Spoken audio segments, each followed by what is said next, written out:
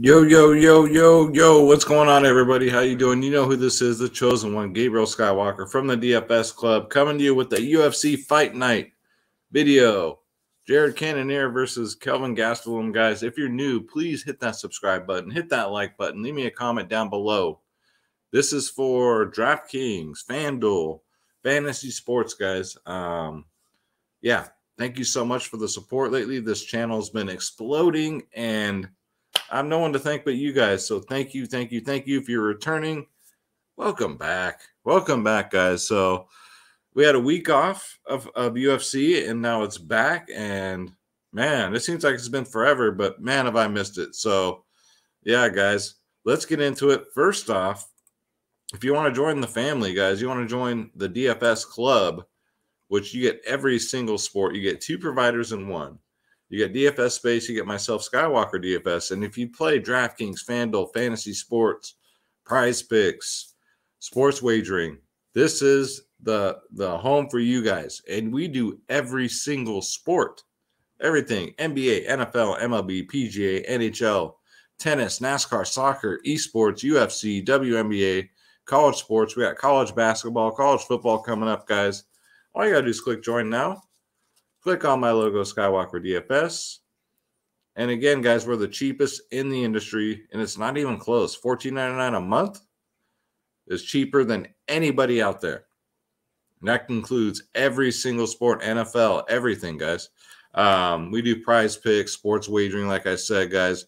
1 hour before lock, we do the members-only podcast. So come check us out. We got the silver, the gold plans, and just the 3-day passes. If you want to come hang out in our Discord, come get the lineups, the whole shebang. Every single thing is all access, guys. So it's not just one sport, have you, just UFC. No, you get everything. So if you play DraftKings, FanDuel, we are the daily fantasy sports powerhouse, guys.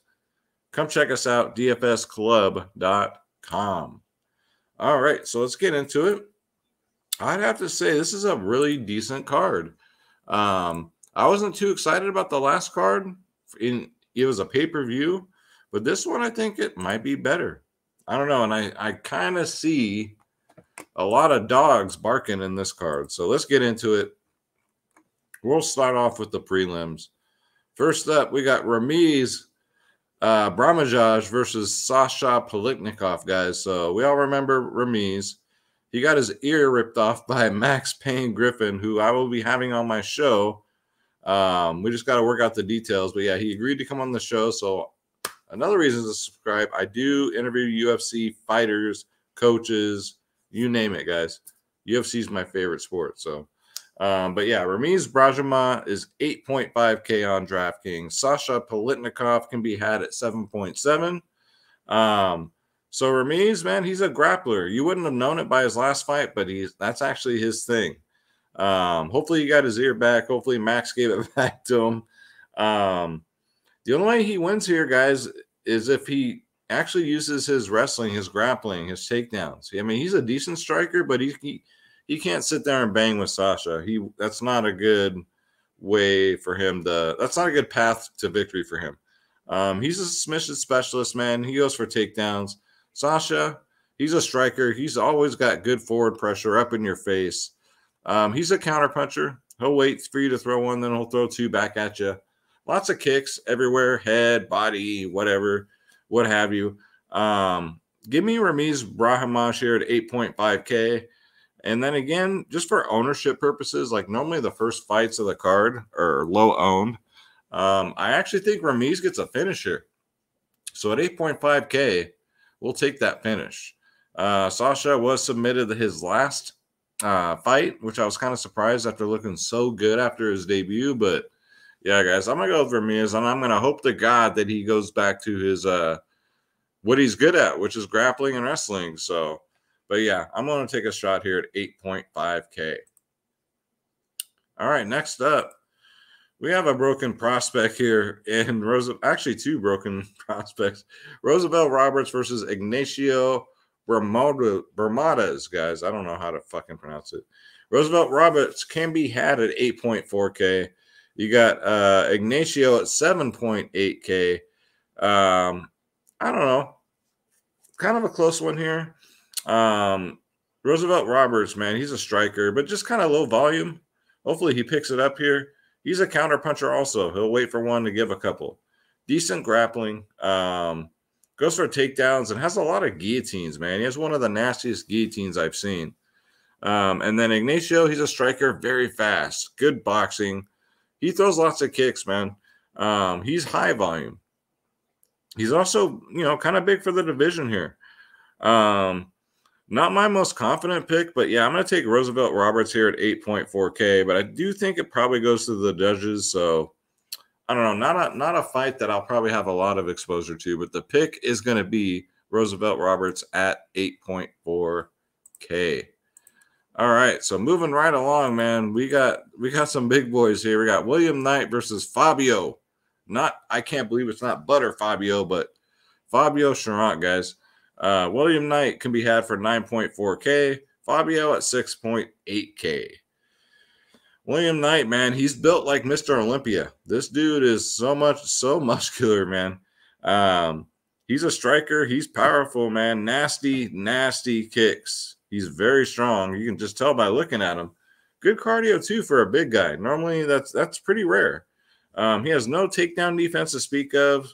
But, when the goes to the ground, he's got a really good ground and pound if he gets you to the ground.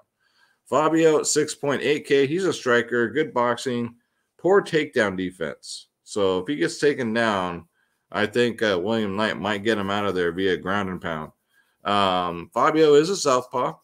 So the line here is tightened up. It was very high. And you can see from the prices here on DraftKings, 9.4 for William Knight as opposed to Fabio at 6.8. My goodness, man. I think it's going to go to the judges. And I think there's some value to be had on Fabio Charant at 6.8K. I believe is he the cheapest fighter on this card? I think he is. I think the pick is going to be William Knight at 9.4K, but am I going to roster him for that much? No, I'm not, because you want to finish, you want to early finish. I think Fabio's a live dog here. And at 6.8K, I think you're getting value there. So I will have both sides of this fight. The official pick is going to be William Knight, but I don't like the price tag. I doubt I even roster him. I'll probably have more Fabio than anything. So yeah, the pick is William Knight, but I'm looking to roster Fabio just for pure like GPP value there, because the odds are just, it's closer than what the prices are on DraftKings. All right, so next up, man, these two ladies faced off, and it looked like David versus Goliath, man. We got Bae Malaki, Bad News Barbie versus Josine Nunez. Bae is very big for the division. Not big like fat. She's very lean. She's gorgeous. She's from Sweden. She's just very tall, guys. Very tall. At the face-offs today. Oh, my goodness. What a size difference. So Bae is 8.6. Nunez is 7.6K, making her UFC debut. But Bea she's taking a 1 year off, so she's been gone for a year. She's a striker. She's kind of slow though, kind of slow motion. Nasty elbows though. She has a great chin. She'll take a beating. She goes for takedowns, and I think that's going to have to be her path to victory here. Would have to be to take Nunez down. Nunez's UFC debut, she's small for the division. It's not just against her, but she's just a small girl. Striker, good forward pressure, high volume, but she has no takedown defense. I think if Rui's going to try and take her down here, but I don't think it's going to be an easy task because Nunez is a brawler, man. She'll stay in there and bang. I don't know, man. I'm kind of back and forth on this one. I think if she was faster, it would be like, that would be all the difference to me. But yeah, give me Malaki here at 8.6K.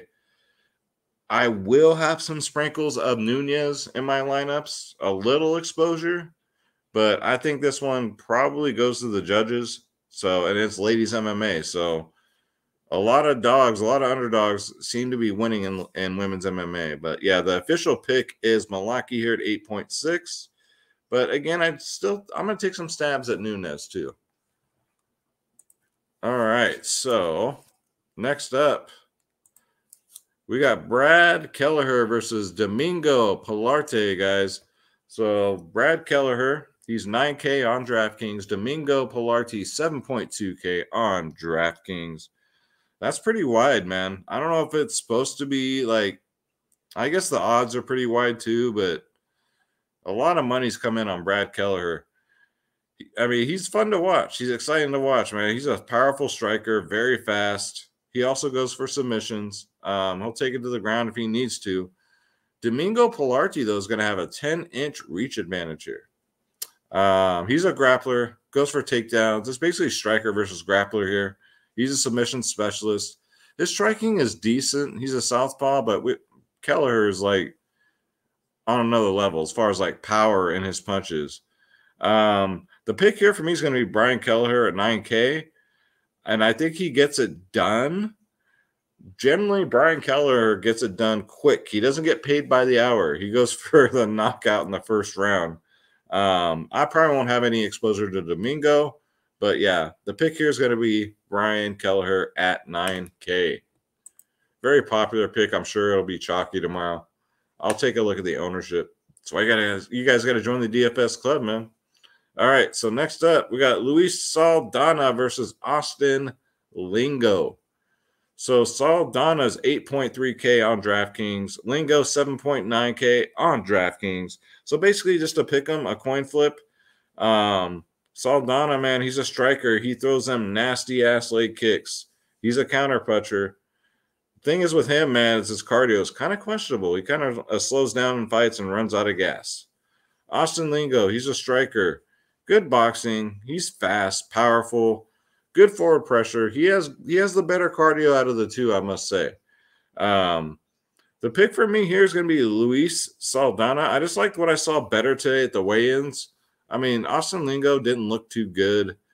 Saldana looked like the more confident fighter in the face-offs. So this is just a gut read here. I mean, they're pretty evenly matched. It's, but yeah, give me Saldana here at 8.3K. He just looked more confident at the weigh-ins. That's what swayed me here. And that's basically what you get with a 50-50 fight. So, all right, guys, let's go to the main card. This should be the main event. In my personal opinion, this should be the main event. But I'm not Dana White. I don't book these things. So we got Alexander Pantoja versus Brandon Royval, guys. 8.9 for Pantoja, 7.3 for Royval. So Pantoja, man, he's fought the who's who. He's fought everybody. He's actually beat Brandon Moreno, the current champion, not once, but twice. So this is basically going to be a number one contenders match. Whoever wins this, I think, is going to fight Brandon Moreno next. So Pantoja, he's a grappler, striker, good overall fighter, nasty jab up the front, man. Those nasty kicks. He's a brawler. He also goes for takedowns. He's a submission specialist. He's never been finished, believe it or not. Brandon Royval, we saw his last fight. It was unfortunate, like his shoulder or something popped out during the fight.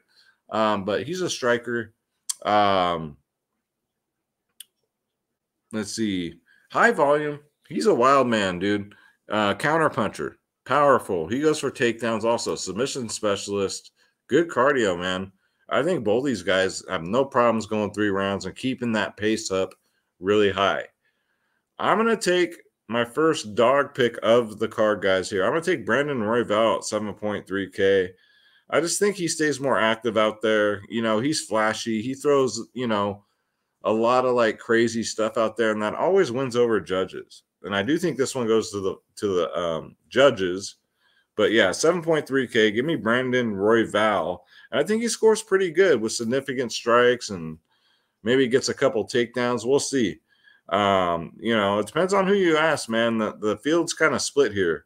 According to Tapology, Pantoja, people voted 64% to Royval 36%. It's really a 50-50 fight, but my pick's going to be Royval. Royval a bust for me, man.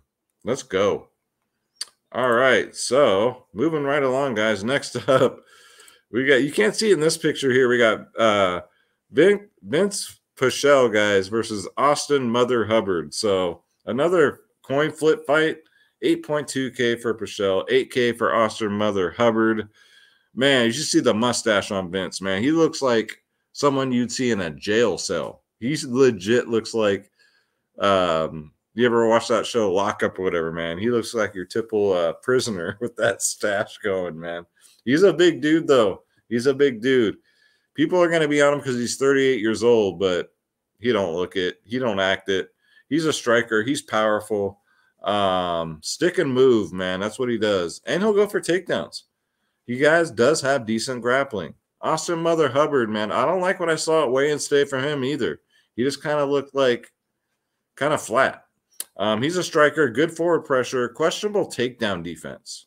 So I think if Vincent here, sorry, can get some takedowns, I think that's going to be the difference in the fight. Give me Pichel here at 8.2K. I just don't see a path to victory for Austin Hubbard, man. I think Pichel's hungry, and I like what I've been seeing from him lately. So, yeah, guys, and I think that's a good price. I think it goes to the judges, though. But, yeah, I think he wins a unanimous decision. All right, next up, we got Tevin Jones, who just, for the life of him, he's got luck like mine. He just can't catch a break. This man has – all the fighters have been backing out from him. That's a concern. He's 8.8K. He's a striker. He's a counterpuncher. The thing is, we got this guy over here, Sabib, as what I'm going to call him. I'm just going to call him Sabib because I'm not going to try and even pronounce this fucking name. It's the unknown with him. He's a striker, grappler from what I've seen, powerful punches, brawler, takedowns. He's pretty good on the mat, man. Again, coming in on short notice, but Tevin Jones has been walking around at a lighter weight than what he normally does. I mean, he's trained for 3 different fighters now. Made weight today just fine. Normally that's a concern, especially for cardio. If this goes late into the fight, man, I don't know. I'm willing to take a shot here. I love Tevin Jones. I love the way he fights. I just have a bad feeling about it, man. I'm gonna take a second underdog here. I'm gonna go with Saeed here. I think he gets it to the ground and controls it, man. I really do. I'm just concerned about Jones with his and it's not his fault. It's just everyone backed out on him. So, I don't know if he's fully prepared mentally for this fight, physically, because of, walking around, probably eating fucking lettuce for the last 3 months. And, that's something that is really concerning. But yeah, I'll take the stab here at Saeed at 7.4K. It's the unknown too, man. All right, next up, we got Chase Sherman. I call him the imposter because he calls himself the Vanilla Gorilla. There is only one Vanilla Gorilla, and he will be on my show, guys.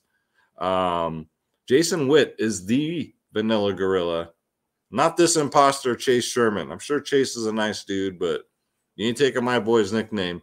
Versus Porker at 7K. Parker's lost weight. I can't give him that much shit. And he's looked better, man. He's looked better as of late. 9.2 for Chase Sherman, though. I don't know, guys. I don't know about that. I think it's a little overpriced. He's a moderate favorite in this one, even by the Vegas odds. But then again, I don't want to, would I feel confident in picking Porker here at 7K? No. Chase Sherman, man, he's a striker, powerful, nasty leg kicks.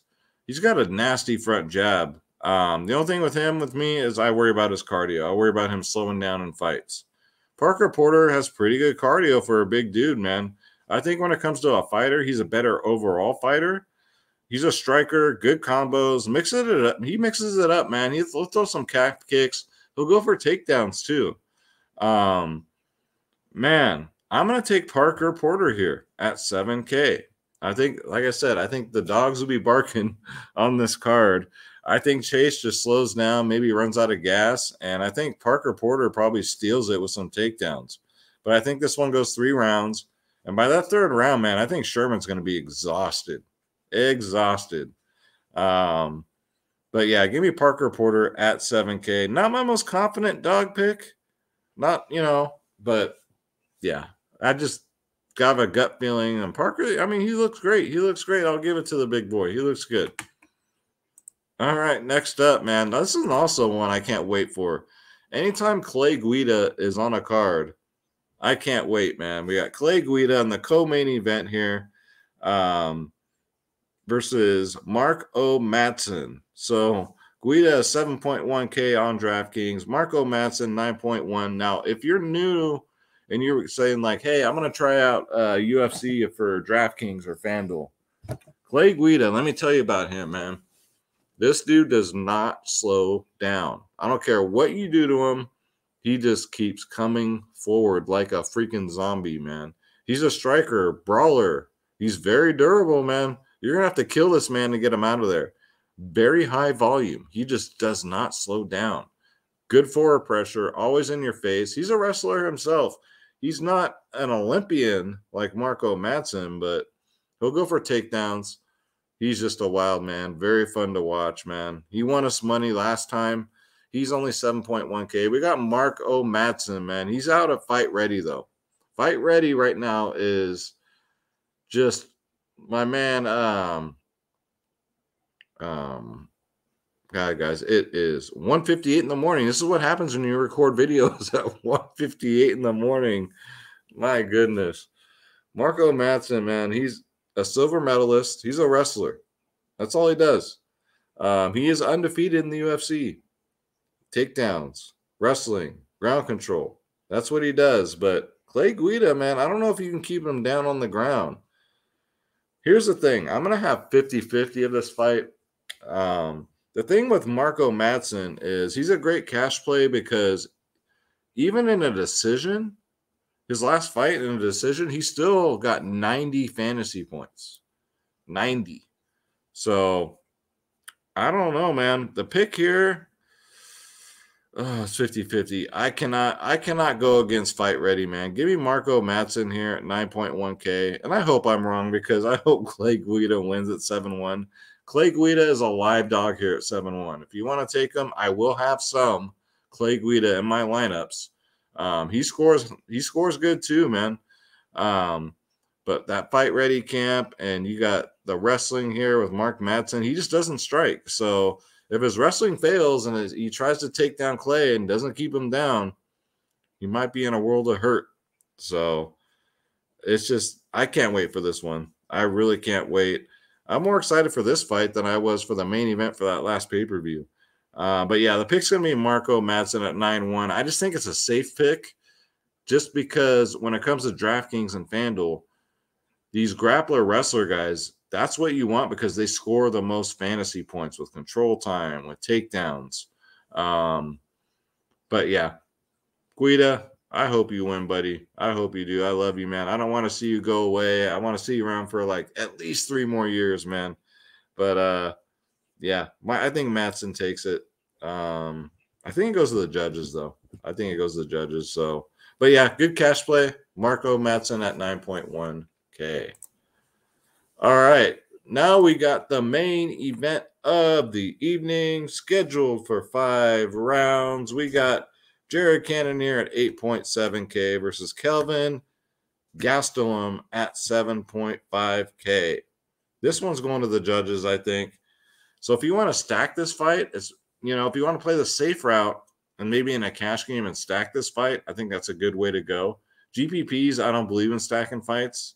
You pretty much on a GPP want to have a perfect card, mainly with early finishes on it. Jared Cannonier, 8.7K, looked phenomenal at weigh-ins today, but he always looks great. The dude's just shredded.